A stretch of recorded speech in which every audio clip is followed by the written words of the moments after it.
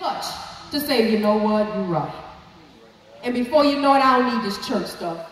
I don't need these connections. I'm good. I don't need to go to church. I can watch it on TV.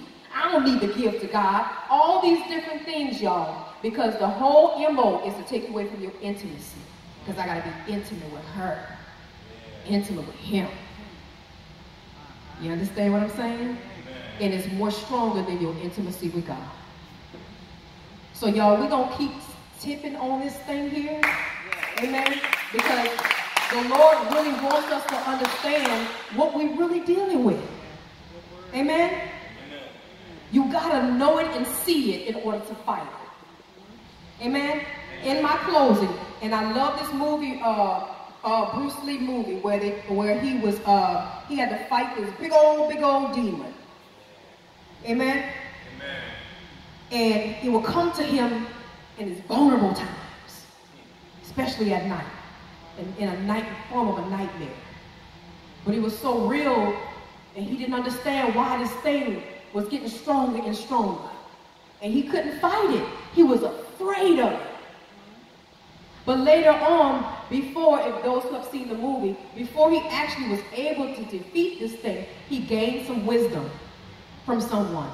And they told him that this demon that you fighting was the demon that killed your daddy. Meaning it was a generational demon.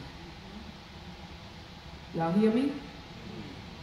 This demon was able to gain strength because it defeated his father. His father didn't overcome it before he died. So what did his father do? He left it for his son to deal with. His own demons and his father's demons. It got stronger. So he was afraid. But in this last part, before he defeated him, guess who showed up? Bruce Lee's son. And that demon was like, I'm going to kill you because I got this one on my mind next. And trust me, when he gets me, I'm going to be 3 times worse than your daddy and you. And I'm going to make it worse on him, and I'm going to kill him too. We have to begin to understand the only way that Bruce Lee was able to defeat that demon was the knowledge that he received from the guardian or the person who was in his life. Once he was able to understand what it was, even though he fought him afraid, but he was able to defeat him because he got it, he knew. In order for you guys to overcome these things that we're dealing with, you can't be ignorant.